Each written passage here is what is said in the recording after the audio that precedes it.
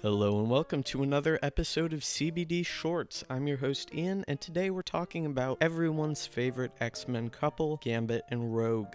Though they were originally designed as a one-time fling, Rogue and Gambit's extraordinary relationship has been one of the longest-running relationships in comics, as well as an X-Men fan favorite. Their relationship began quickly, the two first meeting when Gambit joined the X-Men at Storm's request. His Cajun charm swayed all of the team, save Wolverine, but his eyes were on only Rogue and an estimated 87% of the other female X-Men. Though it started with seemingly shallow, flippant flirtation on his part and uninterested, moody rejection on hers, they eventually realized the obvious romantic attraction shared between them. Their mutual background of abandonment and strife pulled them together and formed a relationship closer than most every single other X-Men relationship at the time. As with all comic couples, they have had their ups and downs, but they seem to have cemented themselves as a lasting relationship. At least, so it appears.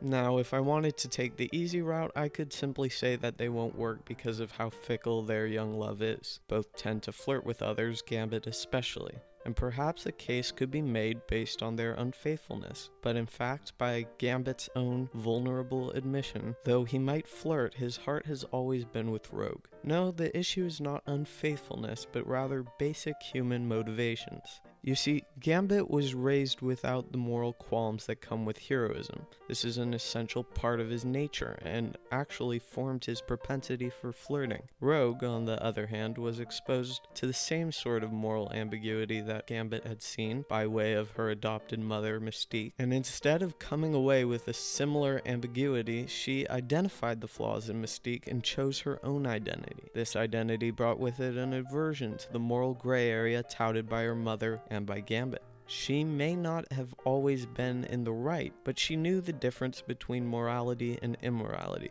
and refused to hide inside the gray areas. Though the rebellious immorality in Gambit initially drew her in, her fundamental disdain for blurred lines is a large part of what makes Gambit and Rogue so toxic.